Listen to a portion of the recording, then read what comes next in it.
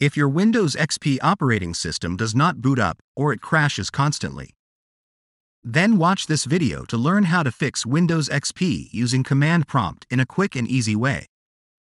If this tutorial helped you, don't forget to like and subscribe. Thanks for watching. First, turn on your PC and press the F8 key repeatedly.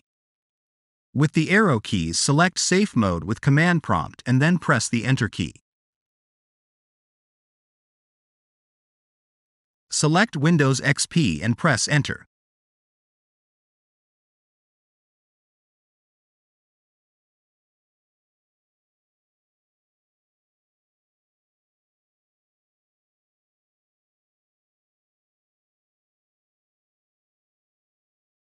Type the following command and then press Enter.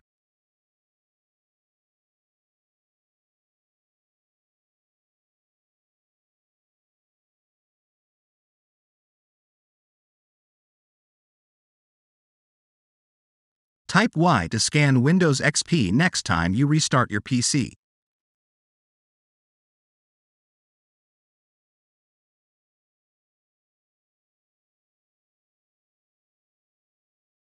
Now restart your PC using the power button.